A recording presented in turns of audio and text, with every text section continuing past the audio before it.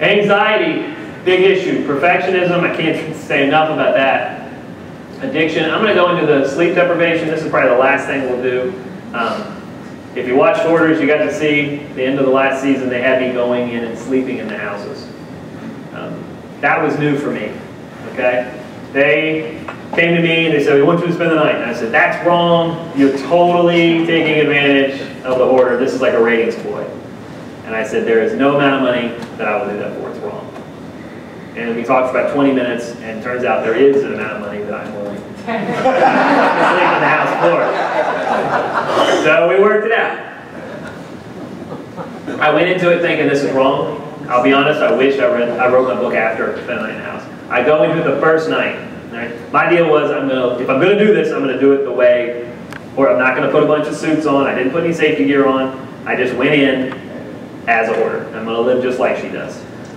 And she was in her bedroom. I was going to stay in the living room. And I had to find a place to stay. And it was really hard to find somewhere to even really lay down, because there's boxes everywhere. I don't really, it's not a bed.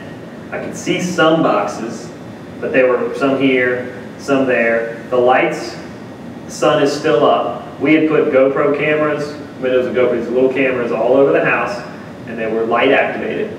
So if something, or motion activated, if something moved, the cameras would turn on. That way they could, if I'm walking around the house trying to inspect things, they would get me on camera.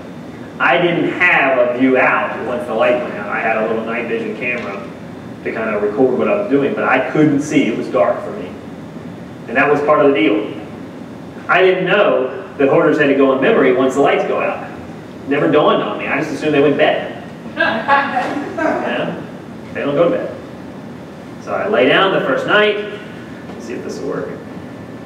I get in there, I looked, and it was awkward. This is going to fall. I'm not going to do that.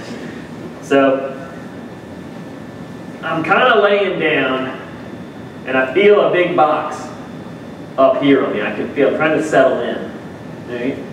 And I lay in, and it's a box kind of hit me in the back here. It's not very comfortable, but I think I can lay there. And I look at my clock, it's 8 o'clock. I can still see some boxes. I'm laying down, thinking, all right, I'm just going to close my eyes. I still believe I can do this at this point. So I'm just going to close my eyes. I close my eyes. And it's starting to get pretty hot. Really quick, it's starting to get hot. And as soon as you close your eyes, you start to hear more. And I'm about 6 feet up.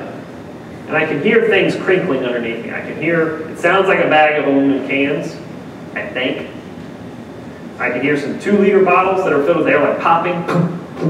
I'm assuming that's just because I'm laying down. Then I hear a little bit of scratching. That makes me nervous. Didn't see any animals. Sure there are. I'm not naive. I've been cleaning this house for a long time, but I can do this. It's getting really hot. Really, really hot. And look, I'm making a lot of money. It is what it is. I just keep telling myself, I'm making a lot of money. Just get through this. And I'm not thinking about the hoarder yet. I'm still thinking about me making a lot of money, which is problem number one. And sitting there, and now the lights are really going down. And it's starting to think. Well, why am I here? Like, am I pouring myself out for money? Really? Am I any different than a prostitute? This might be a little wrong. I really shouldn't be doing this. And then a light over there pops on. Well, I'm not over there. Why did that light just pop on? That concerns me.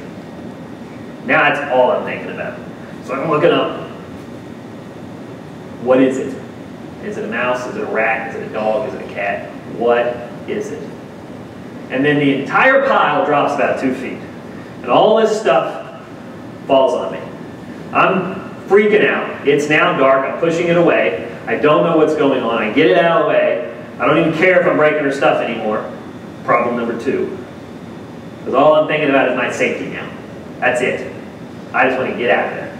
Get my check and get out. So I'm laying there, and I smell something that doesn't smell good. I can feel that I have some type of poop on my face. It's dried up. It's either human poop or dog poop, and I don't know which.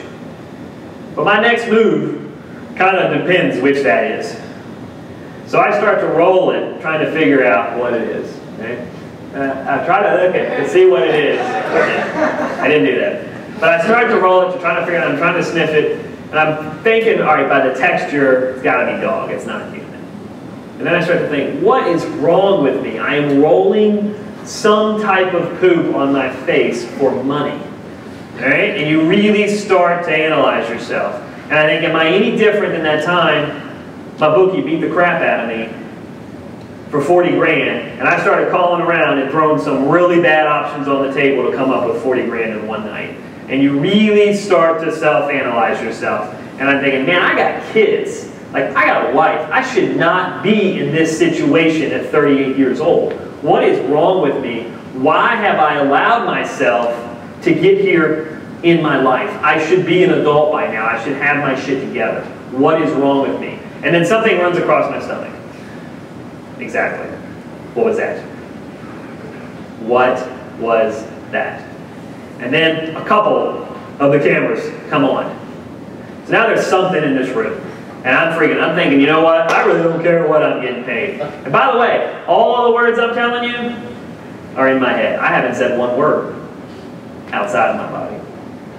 I'm freaking out. All right? This is really, really uncomfortable. And I'm starting to weigh, is this, maybe it's not a lot of money, I don't know. But then I also believe, well, are you a complete wuss if you don't finish this? Do you really want to show the world? By the way, this is going to be on national TV. Do I really want to show the world that I can't do this? A guy that I think I'm the smartest guy in the world. I think I can do anything. I think I invented all of this, but yet I can't make it through a night where this lady spends every night. You really start to self-analyze. You're really starting to judge yourself, and you get really, you just want it to go away. I just want the night to go away. The only other time I'd ever felt like that, I was calling off a wedding when I was 30, and I had no money, I had no life, and I absolutely considered suicide. I thought it was an option because I wanted everything to go away. And this was the closest I had felt to that in my entire life. And then something else runs across me, and I feel a long, thick tail go away.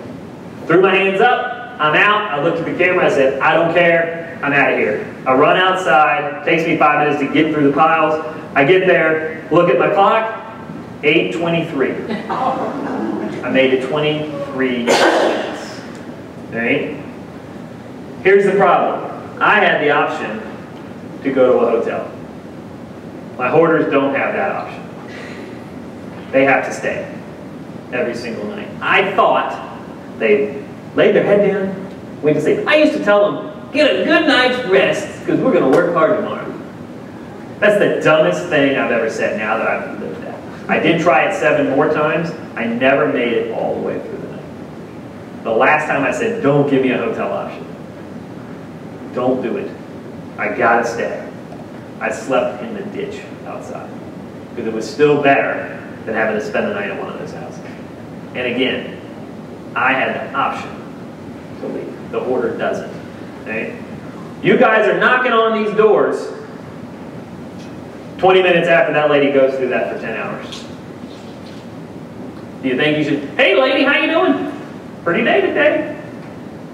Okay? It's a little different mindset now that you know what they're going through every single night.